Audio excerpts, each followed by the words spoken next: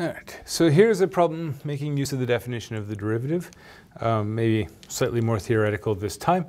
We've got a piecewise defined function with a couple of unknown parameters in here, a and b, right? Now, for x less than 1, of course, it's just a straight line, okay? And so what we're trying to do here is we're trying to adjust, the slope and the intercept of that line so that it's going to match up with the graph when x is bigger than or equal to 1 in such a way that our function is differentiable at the point where we transition from one formula to another for the function. Okay, so how are we going to do this? How do we figure out values of a and b that make f differentiable? Well, first,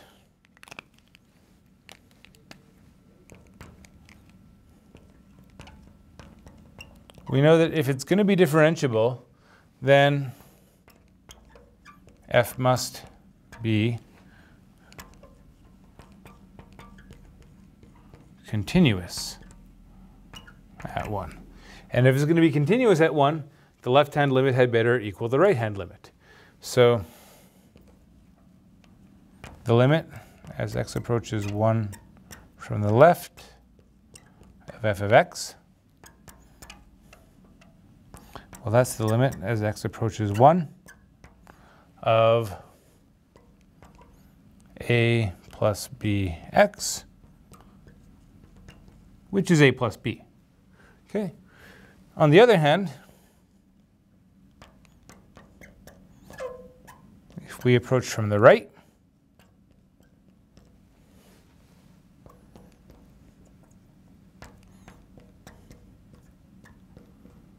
well, then we have to use 2x squared minus ax, and that's going to give me 2 minus a. And of course, that's also the value of f of 1 because we have the equals here. Okay. We need these two to be equal if our function is continuous, so that means we must have that a plus b has to equal 2 minus a, or maybe if we like, we should write this as 2a plus b must equal to 2.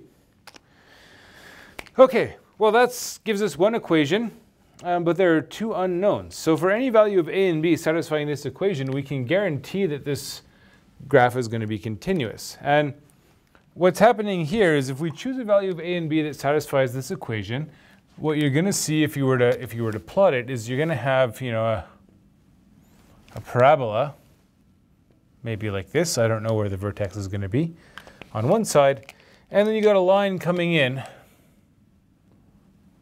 from the other direction, right? So you've got a line coming in like that.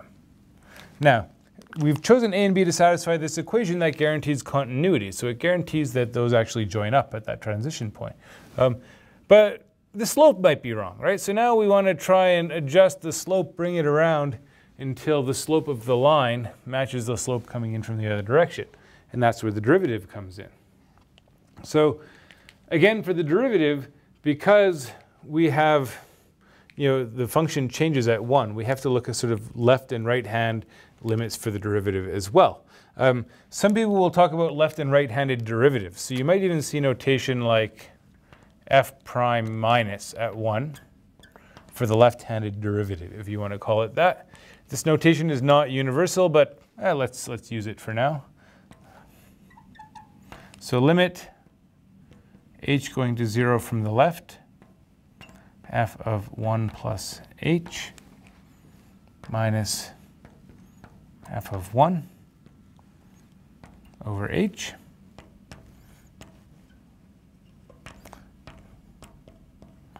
Now, because h is less than 0, 1 plus h is less than 1, so we need to use this expression here. So we have a plus b times 1 plus h, subtract. And now f of 1, be careful. We know what it is. We found it down here. 2 minus a over h. Okay?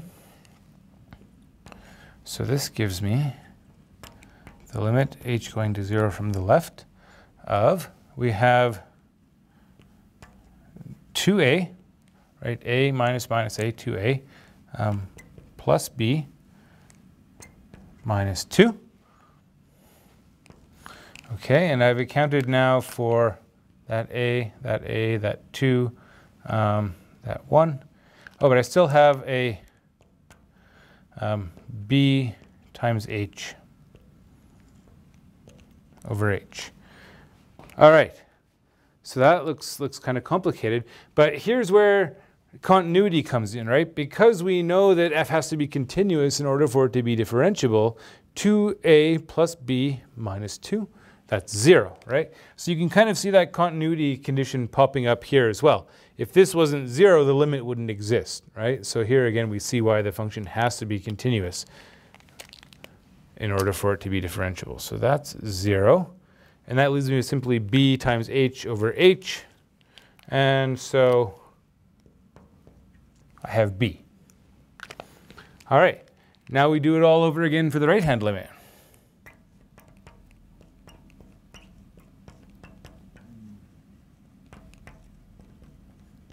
Okay, so we have f of 1 plus h, subtract f of 1 over h.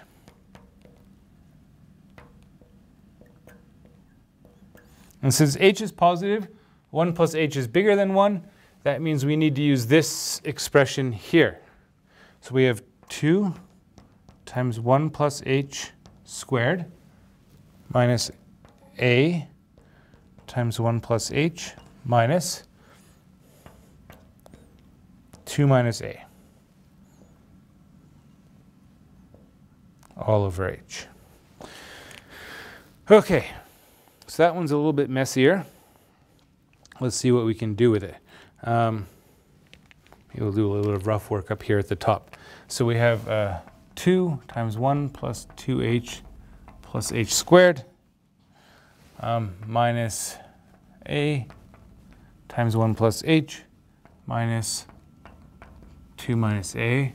So that's going to be 2 plus 4h plus 2h squared minus a minus ah minus 2 plus a.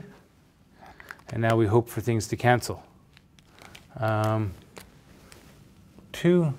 minus 2, a minus a, and that leaves me with